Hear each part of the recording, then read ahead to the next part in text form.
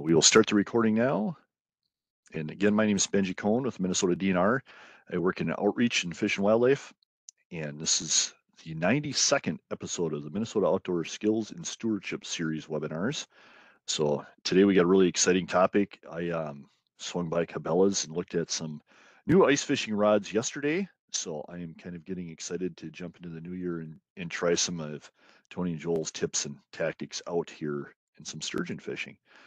So we get Tony is joining us. He is the Minnesota River fisheries specialist and is a ice angler for sturgeon. And we're going to start off today with Joel, who works in the Minnesota River area fisheries specialist, who does a lot of research with sturgeon and stuff for the DNR. So welcome both of you to the program. And Joel, if you want to unmute yourself and share your PowerPoint, we can get started. All right, thank you.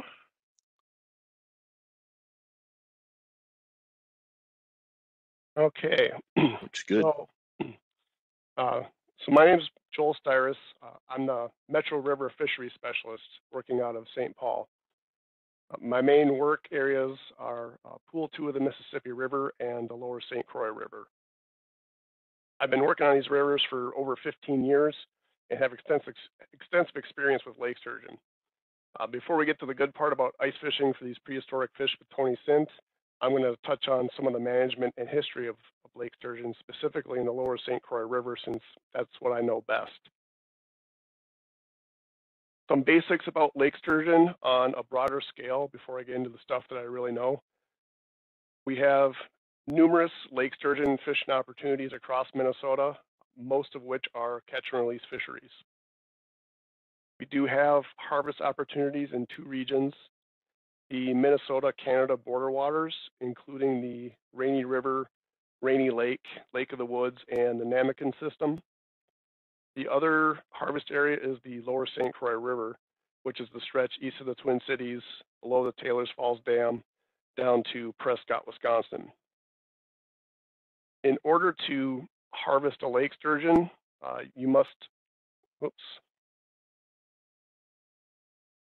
In order to harvest a lake sturgeon, you must first purchase a harvest tag prior to harvesting the fish. The limit is one lake sturgeon per year.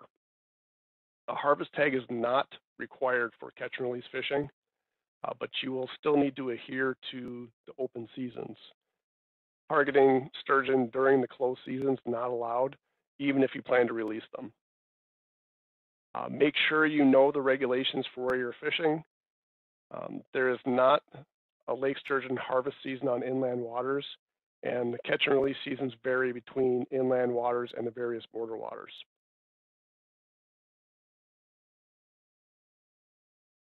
Some lake sturgeon biology basics.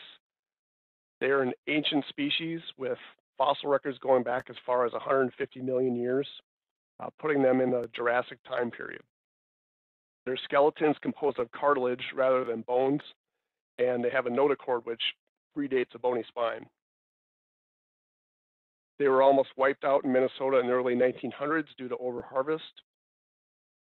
They are adapted to living life on the bottom of lakes and rivers, vacuuming up insects, crayfish, mussels, and occasionally fish off the bottom with their protractile tube-like mouth. They are capable of living over 100 years, exceeding 6 feet long and weighs over 100 pounds. Lake sturgeon are generally not mature until they reach around 45 to 50 inches long.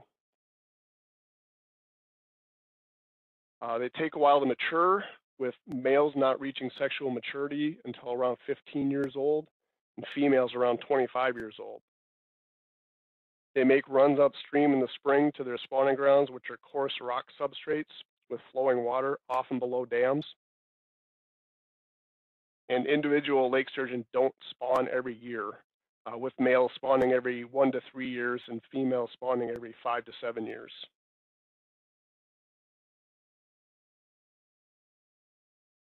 Lake sturgeon regulations have changed dramatically over the last 100 years. This graph is specifically for the Lower St. Croix. There are some variations in these regulations from year to year, but I picked out some specific years when significant changes occurred. The light blue bars show the fishing season length. dark blue bars show the daily harvest limit, and the red line shows the minimum length limit for harvest. So to start out in 1915, there was a 10-month season with a daily limit of 25 sturgeon and no length limits. In 1920, the limit was dropped to 1 sturgeon per day. There was no length limit, but they did have a rule stating that harvested sturgeon must weigh at least 15 pounds dressed. So that's just basically a gutted fish, which I'm guessing that would be roughly a 45-inch sturgeon. I'm not really sure because I've never actually gutted a sturgeon and then weighed it. But that seems pretty close. Like that might be about right. There was a lake sturgeon closure from 1941 to 1946, then reopened with a 1-month season in 1947 that included the first minimum length limit of 30 inches. From there, you see the season length fluctuate over time, while the minimum length limit begins to get larger, all while maintaining the 1 lake sturgeon per day limit. In 1968, the minimum length limit goes to 40 inches. In 1978, it goes to 45 inches. The major change in recent history was in 1992. We dropped the daily limit for an annual limit, only allowing 1 lake sturgeon per year, and we increased the minimum length limit to 50 inches. The season was also reduced to 6 weeks. In 2006, we implemented the harvest tag, requiring any lake sturgeon that is harvested to be tagged and reported to the DNR. In 2009, we increased the minimum length limit to 60 inches and changed the season to a 4-week harvest season, followed by 2 weeks of catch and release only. In 2015, we expanded the catch and release season across the state, allowing targeted angling for lake sturgeon in inland waters and expanded fishing opportunities on the border waters. This was the first time since the 50s that it was legal to target lake sturgeon during winter months. Ice fishing for lake sturgeon has exploded since then. This graph shows the history of lake sturgeon harvest tags sold since 2006 in the dark blue bars, and the number of fish that were registered as harvested in the dotted green line. Harvest tags sold was an increasing trend for the first decade, trending down the last 6 years. Anecdotally, the decreasing trend is not due to a decrease in angler participation or sturgeon populations. It's likely due to a changing ethic amongst anglers to release lake sturgeon. Average harvest rates based on sturgeon harvested and tags sold was about 10% for the first 8 years. The average for the last 9 years was 7%.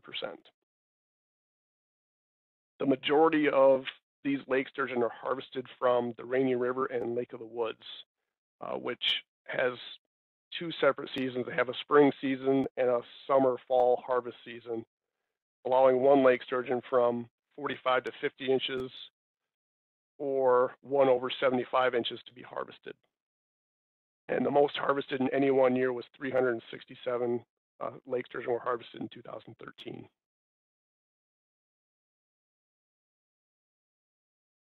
The map on the right shows the Twin Cities with the Mississippi River and the St. Croix River. So the lower St. Croix River circled there, it has minimal harvest when compared to the Rainy River and Lake of the Woods. The dashed blue line on the graph on the right shows the minimum length limit on the lower St. Croix River, and the dotted green line shows the number of lake sturgeon harvested. The most sturgeon harvested in a year since tags were implemented was 8 in 2007 and 4 in 2015, after the minimum length limit was increased to 60 inches in 2009, making this mostly catch and release fishery. Only 21 lake sturgeon have been harvested from the St. Croix in the last 14 years. One thing we do as a management tool is to tag lake sturgeon. They're a great fish to tag because they live a long time, they retain the tags well, and they're a species that do very well with catch and release. So This allows them to be caught multiple times. We can learn about growth rates, population size, and fish movements based on this tagging information. Fish in the river is long enough, and sooner or later you're going to catch a tagged fish. We don't offer any rewards for catching a tagged fish, but we do ask that anglers report them, and we'll respond with a detailed history on that fish. There are a few different things to look for when it comes to tagged sturgeon. There are fish that were tagged by Minnesota and Wisconsin DNRs, and occasionally by other states or the U.S. Fish and Wildlife Service. With the different agencies and 40 years of tagging, there are some different kinds of tags to look out for, and they're almost always placed on the dorsal fin. Different types of tags include metal bands, plastic tubes, steel wire with a plastic oval disc, and sometimes they might even have more than one tag like that fish in the lower right-hand corner. Each tag will have a unique number on it and the agency that applied it. The most important thing to get right on tagged fish is the tag number. There's going to be some gunk on the tags that needs to be scraped off so you can read it, and there may be information on both sides of it. And if you can, try to take a picture of the tag number. So then the information can be reported on our website. You can go to the Minnesota DNR website and type tagged fish into the search box, and it will get you to the proper page to report the tag number, fish length, catch date, and you actually click on a map to show where you caught the fish. Coordinates or screenshots on your phone can be helpful too, since people may not always be real familiar with where they are, especially when they're fishing on a new river. You're not required to provide contact information to report a tagged fish, but if you want to hear the history of that fish, we'll need a phone number or preferably an email address.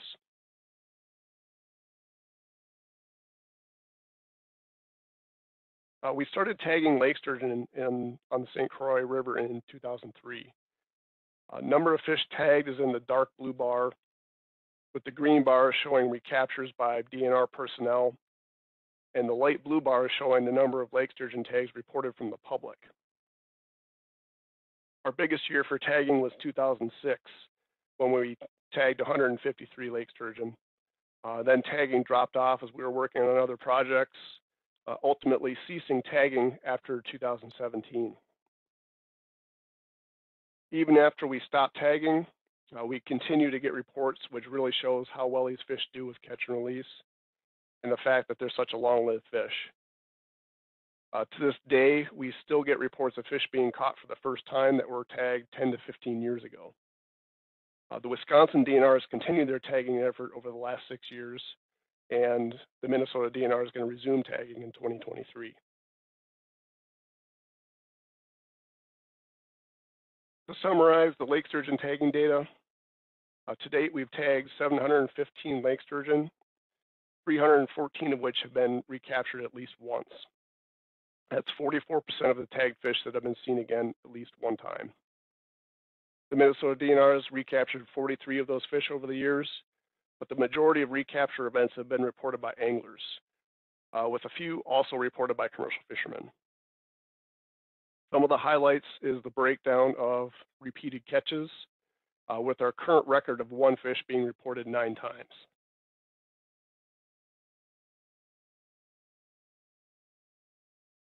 One thing anglers always want to know is where the tagged fish are.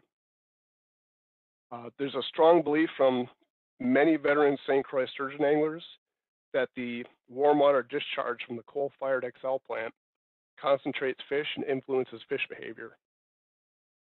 It does make sense that a warm water discharge would attract fish in the winter, but the operation of the plant's been changing, now only operating during peak demand, and plans to cease operation and be coal-free by 2028. While attracting fish and influencing feeding behavior may or may not be true, my data shows lake sturgeon presence throughout the St. Croix River. It also shows a preference for anglers to fish in a particular area. These maps show the area known as Lake St. Croix, which begins at the Stillwater Lift Bridge and continues down to Prescott, Wisconsin, where the St. Croix empties into Pool 3 of the Mississippi River. Each section is broken down in pinch points in the river, with the Bayport section, excuse me, Bayport section stretching from the Stillwater Lift Bridge to the Hudson Railroad Bridge. The Lakeland section from the Hudson Railroad Bridge to Catfish Bar near Afton. The Afton section, or sometimes I call it the Kinney section, from Catfish Bar down to the Kinnickinnick River confluence. And the Prescott stretch from the Kinnickinnick River down to the mouth of the river at Prescott. And then there's the riverine section above the lift bridge that goes over 28 miles up to the dam at Taylor's Falls. Now, when we tag fish, we try to spread them throughout the river. There are some areas where more fish are tagged because we're able to use different methods to collect and tag fish. Like the lowest Prescott section on the far right has almost half of our tagged fish because commercial fishermen fish this lower stretch that's circled in the purple oval. We're often present there when commercial fishermen are operating, so we can handle bycatch and we can actually collect sturgeon, tag them, and then release them.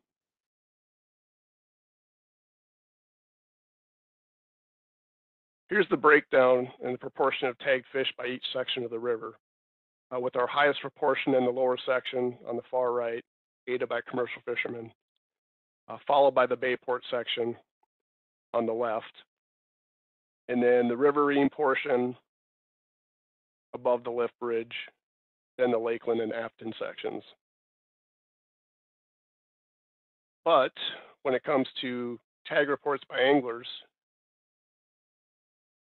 about 41% come from the Bayport section, and the rest of the reports are 10 to 19% in the other sections, as well as 5% of the reports that actually come from sturgeon caught in other rivers, like the Mississippi, Blue Earth, and Chippewa River in Wisconsin.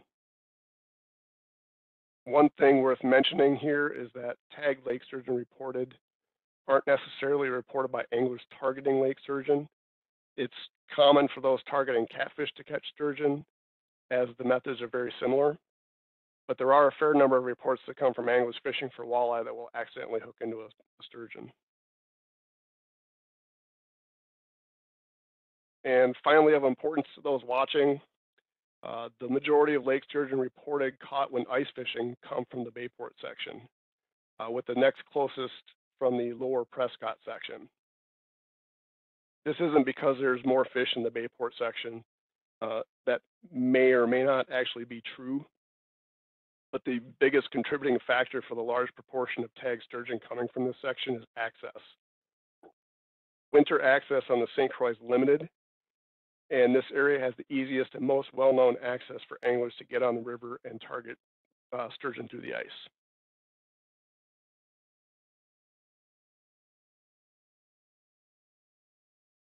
So here's a final example of another type of tag you might see on lake sturgeon and where they're located.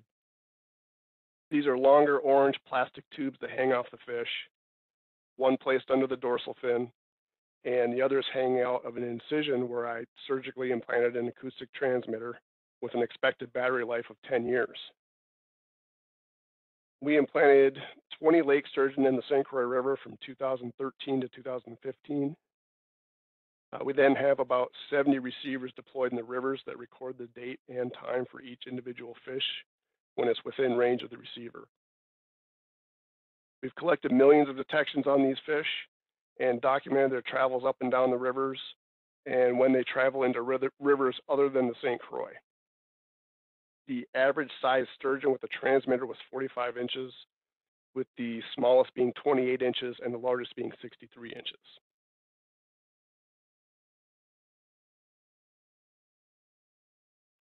I have a couple of examples of transmitter lake sturgeon movement I thought I would share. Sometimes these fish can travel hundreds of miles, while others occupy relatively small home ranges of, say, 10 to 20 miles. Generally, most of the lake sturgeon implanted with transmitters within the St. Croix stay in the St. Croix. This fish, lake sturgeon 149, which was a 44-inch long fish in 2015, occupied a 17-mile stretch over a 5-year period, with 68% of the fish's detections in the section between the Hudson Railroad Bridge and Catfish Bar. So that's the section I call the Lakeland Pool. It has not been detected upstream of the Stillwater Lift Bridge or downstream of the Kinnickinnic River.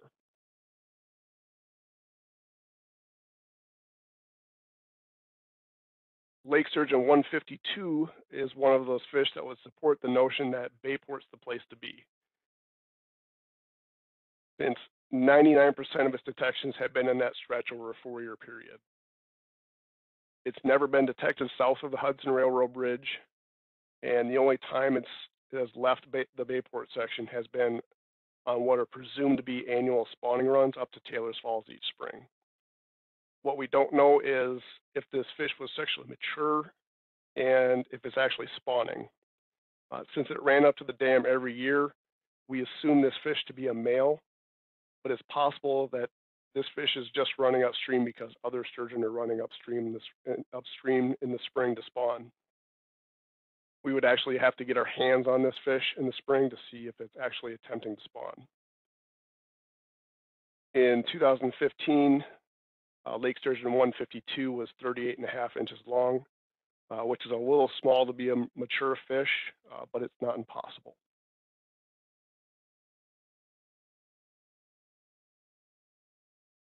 Most of our telemetry network simply shows presence and absence when fish are in an area of the river, showing us large-scale movements as they go up and down the rivers.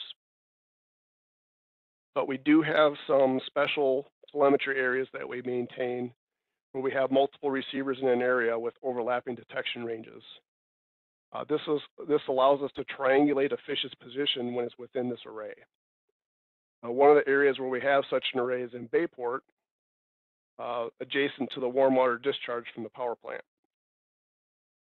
Data on lake sturgeon 152 over 3 years in this area shows the vast area the fish will inhabit, with all of these blue dots representing triangulated positions, not showing any real preference for one area in particular.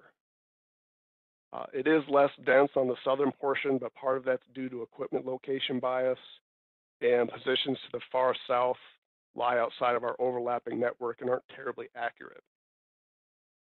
I basically interpret this as this fish can be about anywhere, maybe not so much in shallow water, but again, the shallower water is outside of our receiver array, so that could be a little bit misleading.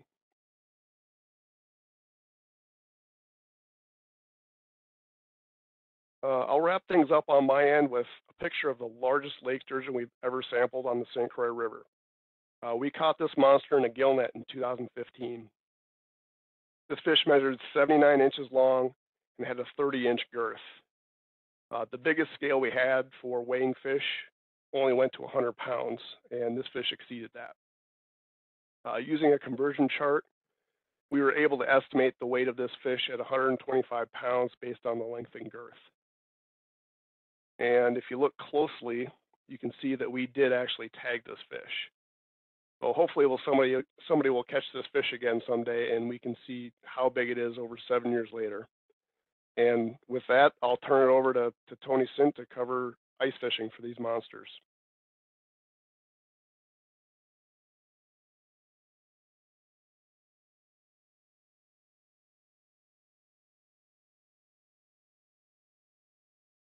All right, thanks, Joel.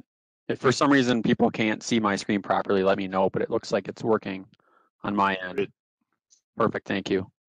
So Joel just gave an excellent overview of lake sturgeon biology and fisheries management for the lower St. Croix River, as well as some of the cool work he's doing with tagging and telemetry.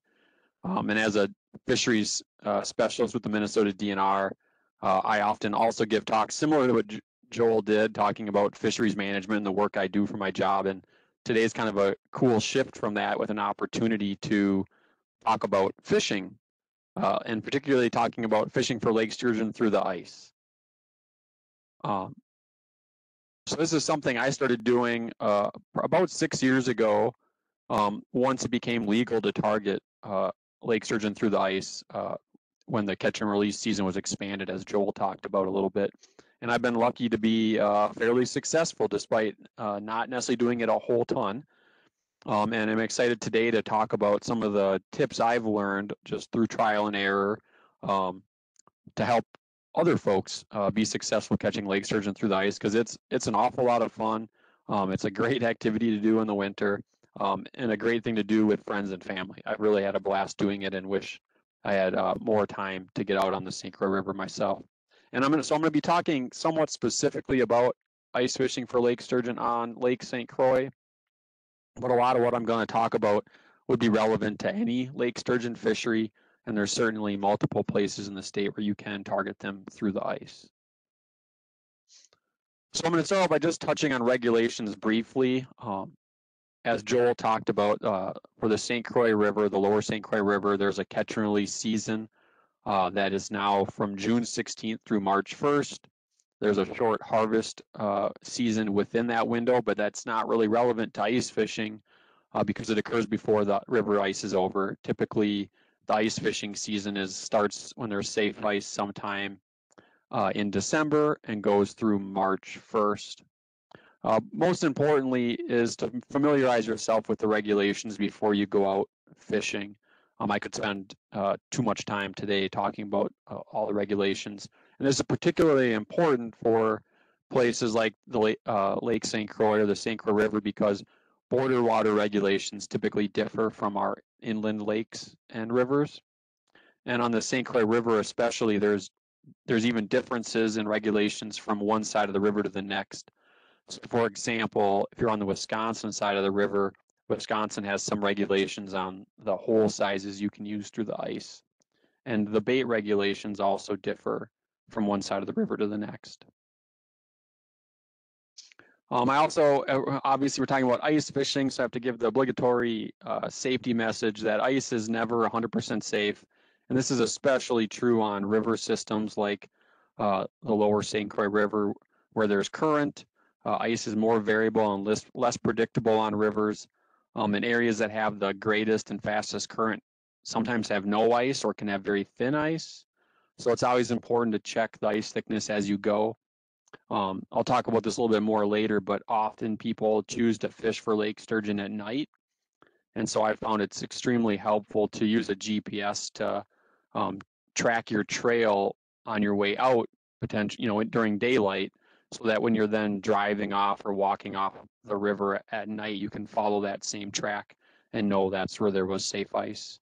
And then, of course, always bring appropriate safety equipment like rope, ice spikes, flotation. And I have pictured here a spud bar, which is an excellent safety tool and a great way for checking ice thickness as you go when you're walking out. So now we'll transition into talking about the fun part, the fishing for lake sturgeon through the ice. And one of the most common questions I get is, what rod and reel should I use? And this is a great question because I suspect many of you and myself, most of my ice fishing rods are meant for targeting bluegill and crappie and walleyes and are rather lightweight and rather small, and obviously not going to be effective for catching lake sturgeon, which, as Joel mentioned, can reach weights exceeding 100 pounds. So you definitely need a heavier power ice fishing rod than you're probably used to. Some of the big mass producing companies make heavy duty ice fishing rods that are typically meant for targeting lake trout, northern pike, or catfish. And there's a handful of custom ice rod companies that are now making rods specifically for targeting lake sturgeon through the ice. And these are all typically heavier powered, often a little bit longer ice fishing rods. And I recommend finding one with a longer handle to help distribute the fight of the fish into your forearm rather than having to handle all of that with just your wrist.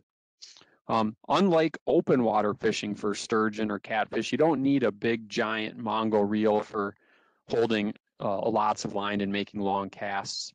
Really just a medium-sized spinning or casting reel will work great. You just want to make sure it has a fairly strong and smooth drag.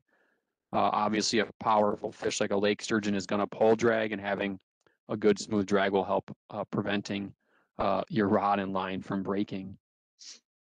And I recommend using a medium strength braided line, a roughly 30-pound strength.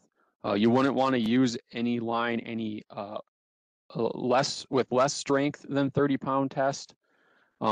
But using anything heavier than 30-pound braid or using a heavy monofilament often has too much drag in the water with the subtle current that is there in Lake St. Croix, and will create a unnecessarily large bow in your line and can even force your bait to get pulled downstream by having that heavier line.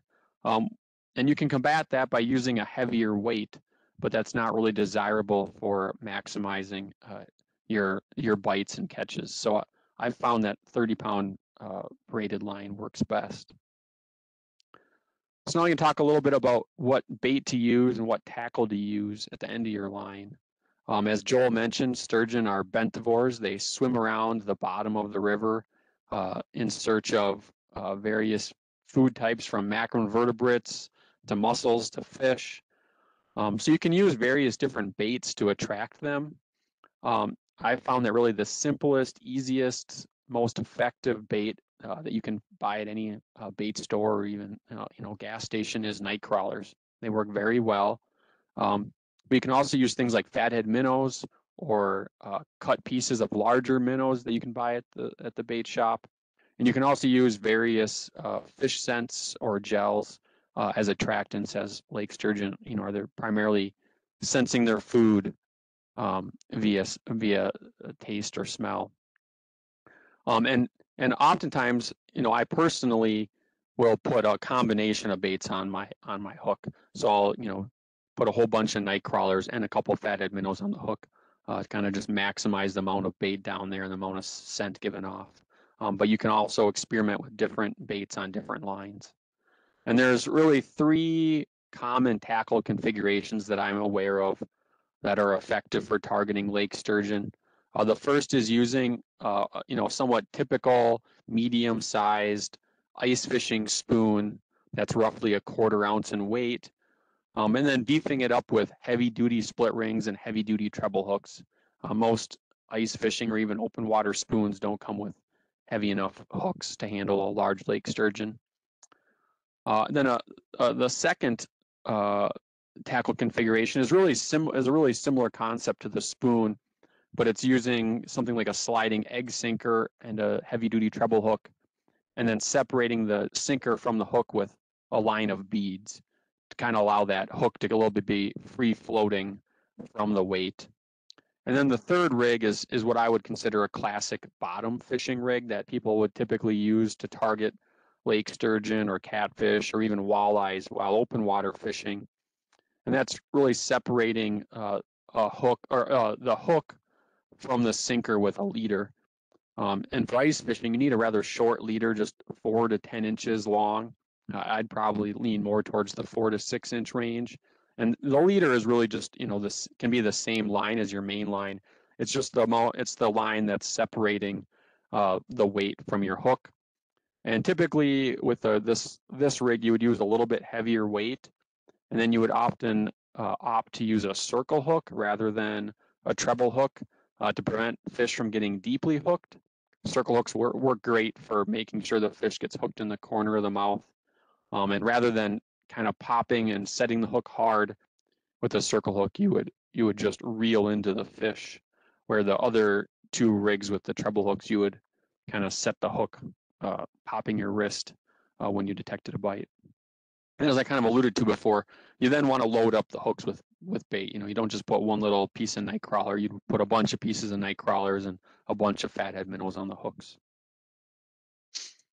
So obviously, when you're ice fishing, you're fishing through a hole in the ice, and a large lake sturgeon, which is what you're probably after if you're out lake sturgeon fishing, is not going to fit through a typical 6 or 8 inch ice auger hole. And, a really big lake sturgeon is not even going to fit through a 10-inch auger hole. So there's kind of multiple approaches for making a larger hole. Typically, you cut either overlapping holes or separate holes with a 6 to 8 inch auger. If you cut non-overlapping or separate holes, you would then connect them with an ice saw or a chisel. And whether you do overlapping holes or not really depends on the type of auger you have. Some blades are more effective for cutting overlapping holes than others. I personally like to cut 3 separate 6-inch holes and then use an ice saw to connect them. And that makes really a perfect size hole for landing a large sturgeon and also not being overly large. Because you're using rather large holes, fishing in an ice house with friends, you typically don't have room for two lines per person. Oftentimes you're going to just be fishing 1 line per person, maybe 2 if you're by yourself. And then be careful. You're cutting large holes in the ice. You don't want to drop your phone or your fishing equipment or your expensive flasher down the hole, and you certainly don't want to drop your foot through the hole. And if you're fishing with kids, you definitely want to be careful to make sure they don't fall into the holes. So now we've talked about the rod and reel you need to use, the bait and tackle, and cutting the hole through the ice. And now, how do you actually go about fishing for them? Well, as I talked about, lake sturgeon are bottom feeders, or fish that swim along the bottom of the river or lake sucking up food. And they also surprisingly have a very subtle bite given their size. And this is typically because, at least in my experience, is because they just like to spit out the hook before they really, take off with it. Or oftentimes they might suck in the bait and spit it out multiple times in a row. So you want to fish with your bait on the bottom. So whether you have the spoon or the bottom rig, you want to gently drop that down to the bottom of the river and set it on the bottom. You don't want to plummet it down because it might get buried in the soft sediments at the bottom of the river, especially on the St. Croix. So you set your bait on the bottom, and then you need to be patient and wait for some sort of indication of a bite. And then when you do notice that bite, you need to set the hook quickly. And one of the best ways for detecting a bite is using a slip bobber to detect those very subtle bites. And this picture on this slide, I think, is excellent for showing this, because there's multiple different ways of using a slip bobber to detect a bite from a lake sturgeon. So on the far left hole in this picture, the angler has their slip bobber set, or the knot on their line that holds the slip bobber in place, set so that it's laying on its side. So any little tug of the line would probably cause that slip bobber to then stand up in the hole, indicating time to set the hook. The next hole to the right is using the same type of slip bobber, but it is set so that it's standing upright, which is kind of more traditional. And again, these bobbers aren't keeping the bait suspended off the bottom. The bait is on the bottom, and then the knot's adjusted for that depth.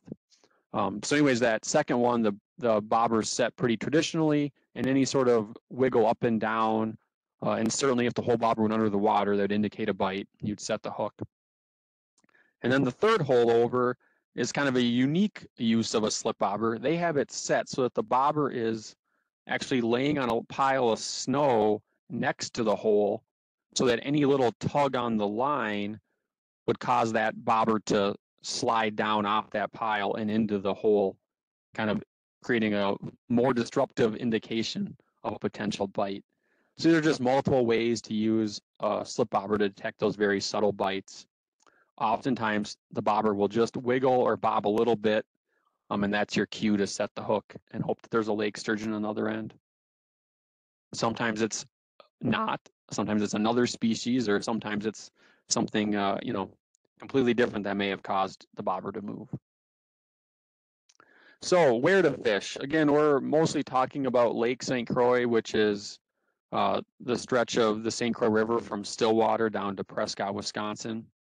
As Joel talked about, the Bayport area is one of the most accessible areas for getting onto the river in the winter. But you can catch lake sturgeon anywhere from Stillwater down to Prescott and beyond. They really just swim around the river searching for food, and any spot can be a good spot. And you can try to pick particular types of habitats or bathymetry, such as fishing in deep holes or fishing along or at the bottom of steep drops. Some people like to fish the shallower 10 to 15 foot deep flats. Most people that I know that are targeting lake sturgeon like to fish somewhere in the middle of the basin. And really, you can catch them in any depth from 5 to 40 foot of water, and probably shallower and deeper. And when I say, you can set up anywhere, I really do mean that. You can really set up anywhere out in the Lake St. Croix and have a very good chance of catching a lake sturgeon. And it can be highly variable from day to day. One day you can be in a spot and you and your friends might catch 10 lake sturgeon, and the next day you might not catch any. And sometimes it's worthwhile to move if you're not getting bites for a while.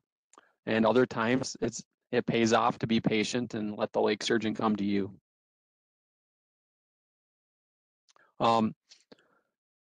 You can also fish for them day or night. My experience is they bite fairly well during the day, maybe a little bit better at night. A lot of lake sturgeon anglers like to target them at night. Obviously in the winter, our nights are long, so most of the day is dark out, but really you can catch them day or night. So you don't have to feel like you have to be out there at night or that you have to be out there during the day. Whenever you have the time to get out fishing is a great time to try to catch a lake sturgeon. And obviously, or maybe not obviously, landing any large fish can be kind of chaotic. And this is especially true with a large, 50-inch plus lake sturgeon. There's a few things you need to be prepared for that, I honestly wasn't prepared for when I first hooked into my first big lake sturgeon through the ice. The first is to make sure you quickly reel up all the other lines that you have down in the house, and maybe even in nearby houses. If you have friends fishing, 30 yards away from you, you might want to yell to them and ask them to reel up their line, because it's very likely that the lake sturgeon you're now have hooked up will make long runs and try to get tangled in other lines. And you're also hoping to land this fish, in the near future, and you're going to need a place to pull up a 50-inch or larger fish onto the ice. You're going to, have to move all your fishing gear to the side, move your coolers to the side, your chairs to the side, and be ready to land this large fish. One little tip is to be conscious of your heater. I've seen multiple lines get broken by getting burned on the heater, or people singeing the sides of their snow pants, getting too close to the heater while fighting a lake sturgeon. Get your pliers, camera, and tape measure ready. You want to be able to release the fish and document the catch rather quickly, and be prepared to get your hands wet. Obviously, you're not just going to use your rod to pull up a large fish through the hole. You're going to need to stick your arms down in the hole and grab the fish by its body or its pectoral fins. You don't want to grab them by their mouth or by their gills. Just harmful to the fish and not a great handle per se. And kind of along those lines, this is an awesome catch and release fishery for the most part. And there's lots of big fish because catch and release is so successful.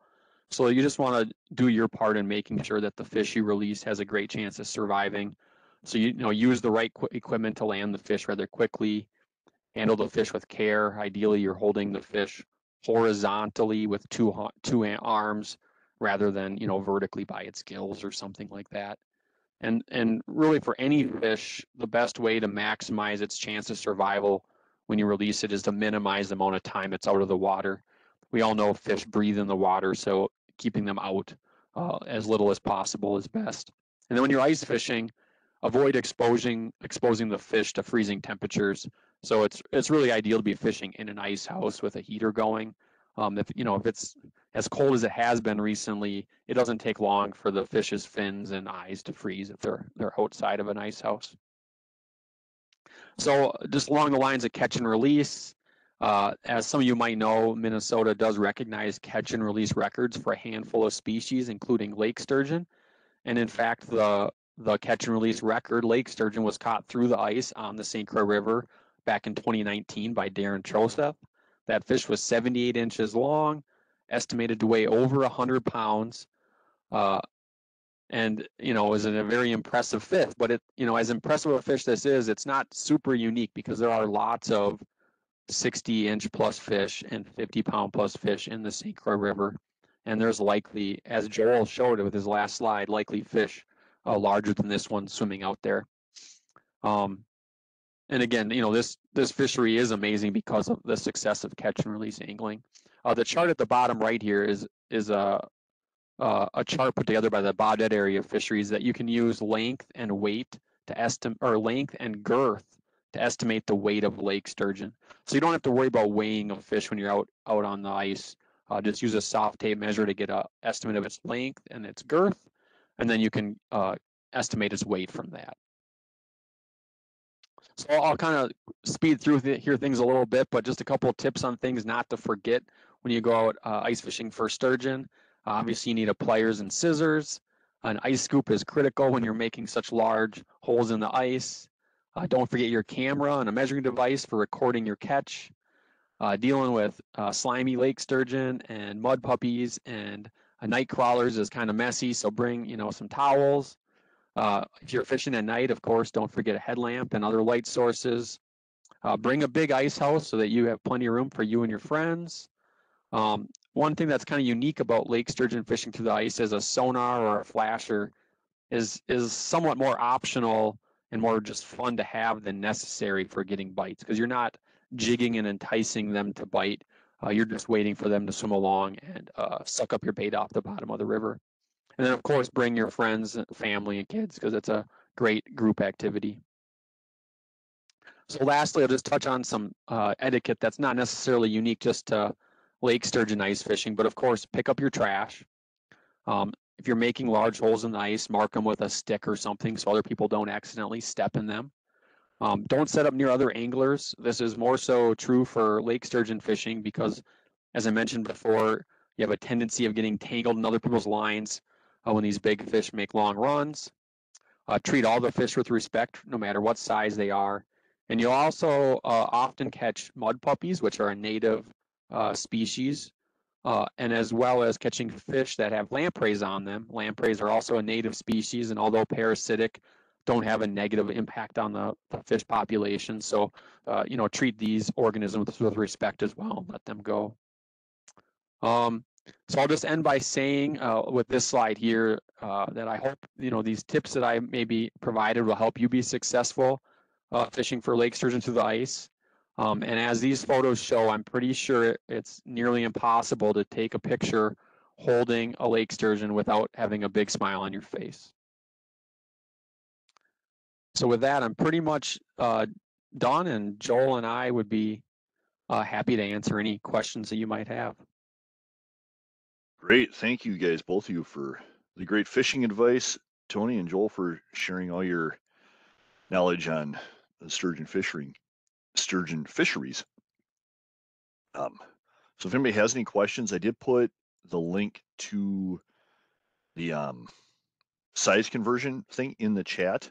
And I also put the link to the tagged, if you do catch a tagged fish, tagged sturgeon, on where to report that in the chat function. So if anybody wants to go there and save those.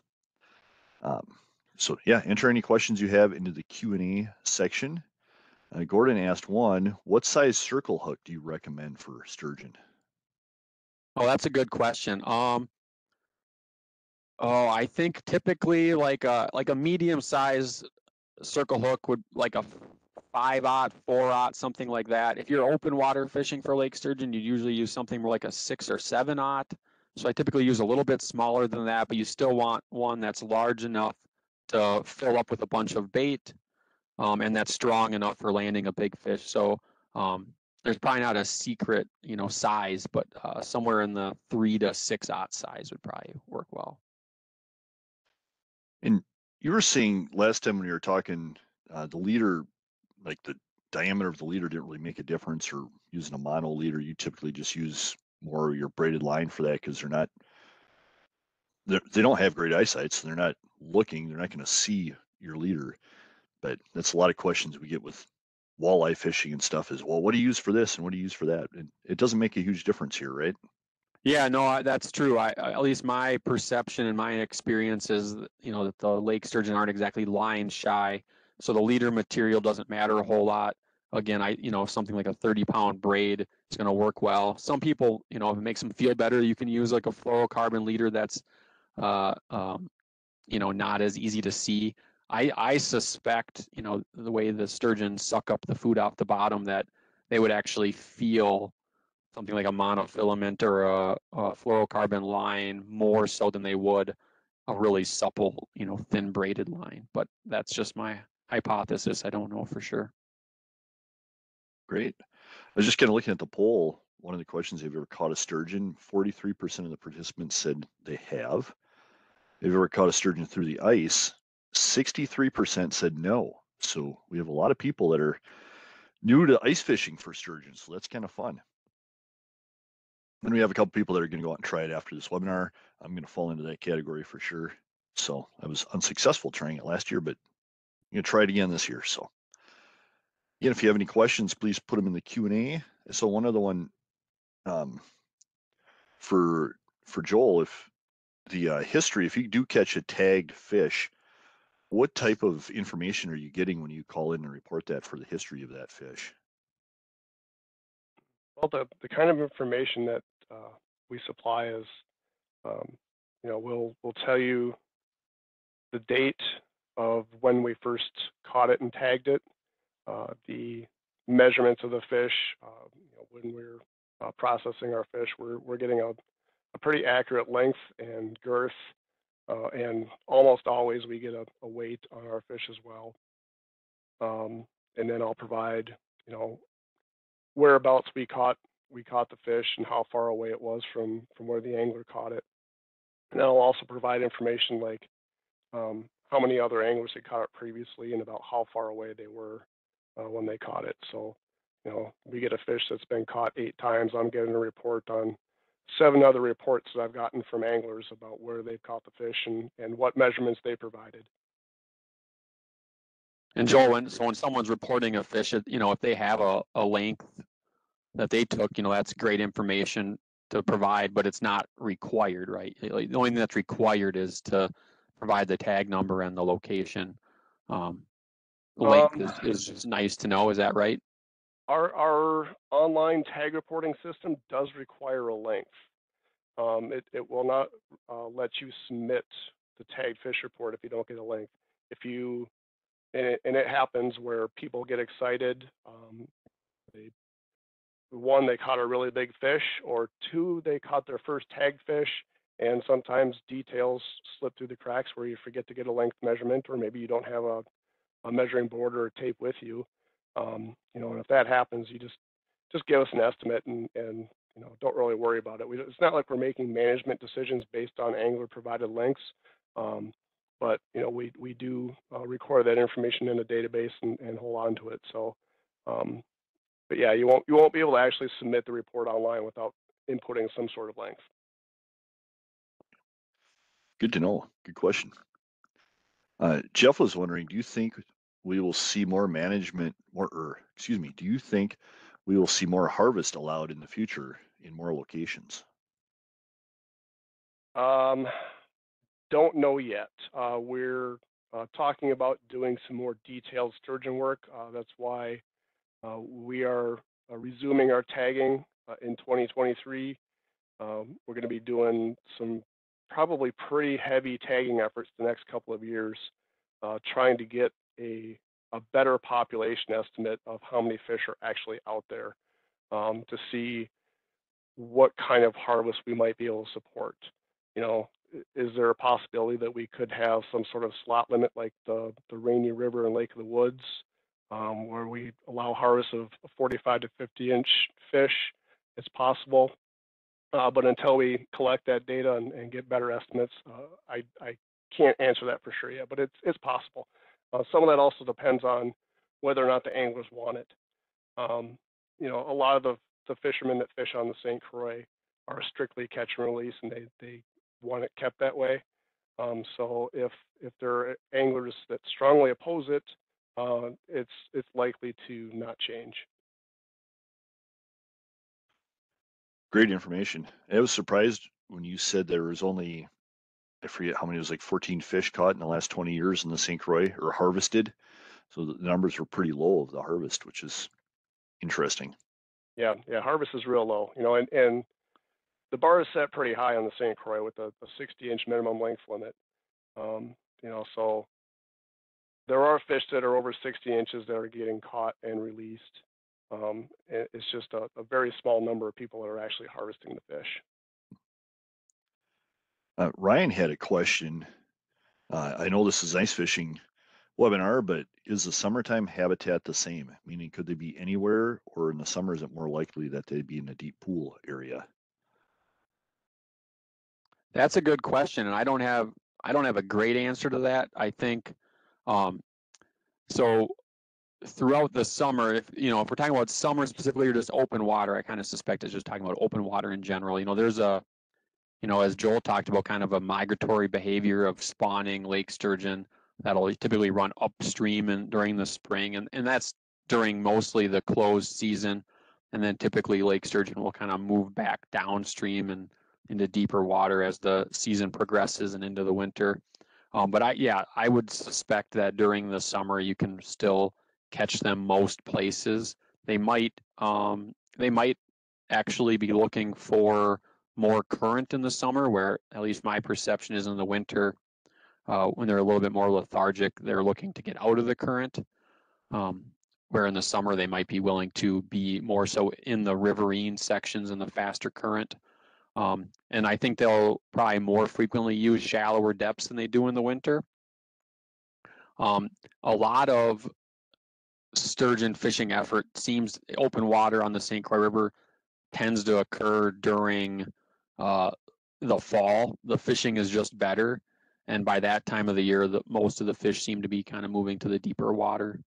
So during like September, October, November, is when some of the best open water fishing occurs, and that's typically in the deeper water, same places where you might be ice fishing. Yeah, well, one of the challenges that happens on Lake St. Croix in particular during the summer months is that Lake St. Croix is big enough and deep enough with slow enough current that it actually does stratify, where you have different temperature waters that layer, and that lower section of water runs out of oxygen in the summer. So if you're fishing, in July and August, if you're fishing deeper than 40 feet, you're probably not going to be in an area where there's going to be sturgeon for any extended period of time, because the oxygen is going to be so low. So they're gonna be in those well oxygenated portions of water. So it's probably going to be 30 feet and less. And each one of those sections of the St. Croix does stratify a little differently. So the section around Bayport is the shallowest of those 4 sections of Lake St. Croix. So you've got a better chance of fishing on the bottom, but you might need to move a little bit shallower in the summer to get that well oxygenated water. Great points. We are just up again to the 1 o'clock hour, so I want to thank you too. That was a very informative and interesting talk on sturgeon, a really cool fish. That's it's a pretty cool success story that it was overfished and has come back to be a really good fishery here around the state and some of our great rivers. So thank you both for coming today and sharing your knowledge with us. Everybody, I hope you have a happy new year. We will see you in the new year for episode 93 of the Moss program, and that's going to be cooking and camp planning with Jason Jack from the Red Wing ELC. So I think with that, we will stop the recording and we can jump back into our practice room.